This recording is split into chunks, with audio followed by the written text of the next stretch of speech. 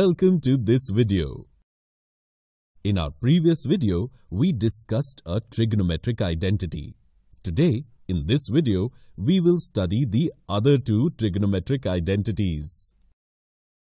In the previous video, we divided the square of ln into each term of the equation 1 in the right-angled triangle LMN with the help of the Pythagoras theorem, giving us a trigonometric identity.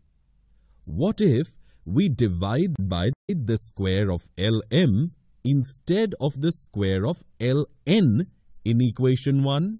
Let's see.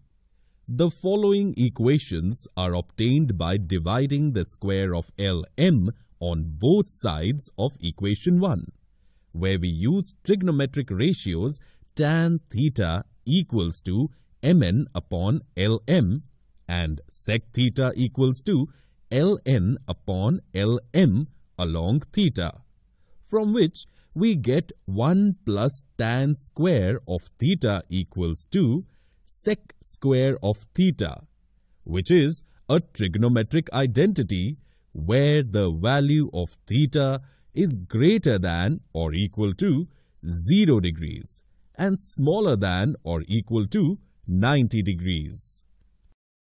Similarly, if the equation of the right triangle is divided by the square of mn,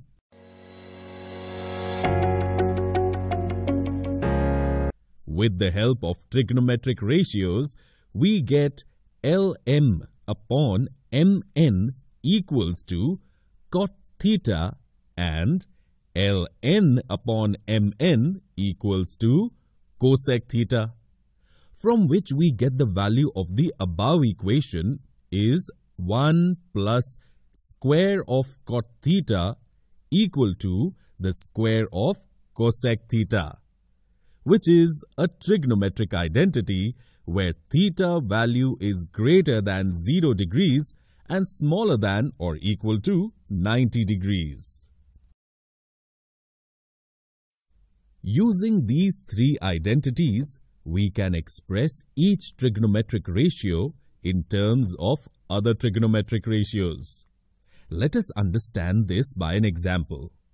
Can you prove the following identity? Let's see. Let's discuss first its left side, where we take the lowest common multiple and solve, from which we get the 2 by 1 minus square of sine theta. We know that the square of the sine theta plus the square of the cos theta is equal to 1, with the help of which here we replace the square of cos theta in place of the 1 minus square of sine theta. Can you change this value as sec theta? Well done!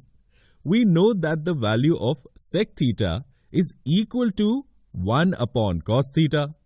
Therefore, in the above equation, we put the sec square theta instead of 1 upon cos square theta, which is equal to the right side of the given common identity.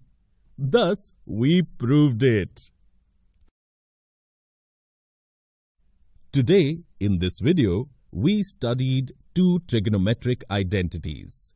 In the next video, we will see interesting examples based on this.